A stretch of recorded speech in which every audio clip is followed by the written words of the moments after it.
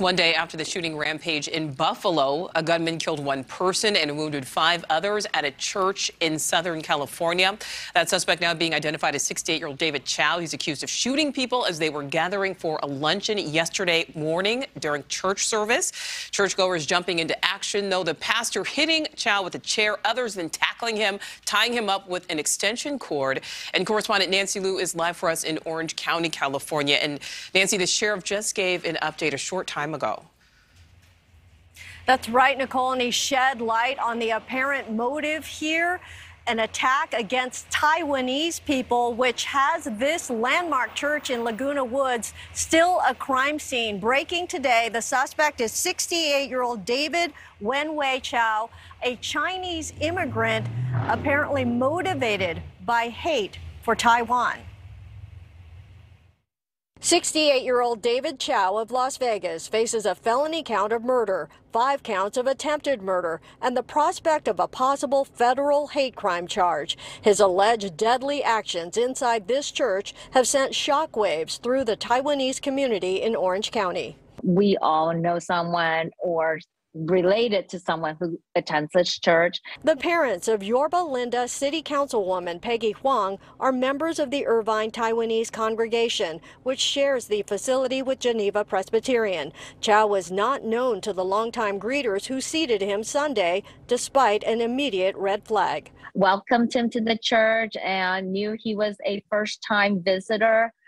Even though the shooter claimed that he had been there before. They welcomed him and welcomed him to the service. He sat down and sat through the service with them. Deadly gunfire tore through the luncheon afterwards, where about 50 congregants were visiting with former pastor Billy Chang, who is in town from Taiwan. According to the Orange County Sheriff's Department, Chow emigrated from China and was motivated by hate.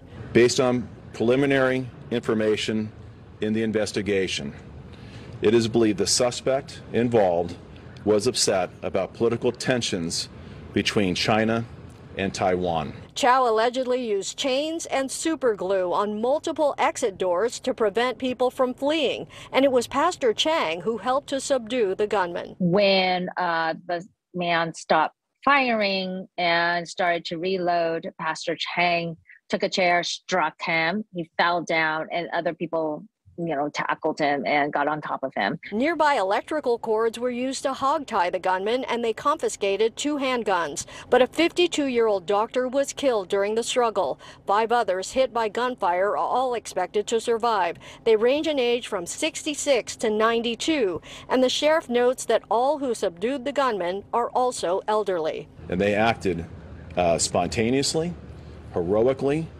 and if not for their quick action, the way that this individual set up that environment to kill many more people, there would have been many, many more lives lost. Now, at 68, the suspect may be one of the country's oldest mass shooters. Authorities say Chow has held jobs as a security guard, and evidence indicates he may have wanted to take far more lives. 4 Molotov cocktails were located around this church, along with extra bags of ammunition. I just ran into these ladies who have just returned here to the church. They are going inside to retrieve some items. The sheriff mentioned that there's canes, a walker that was left inside the church. So this story is still developing. Yeah, Nancy Liu bringing us the facts of this case. All right, Nancy, thank you.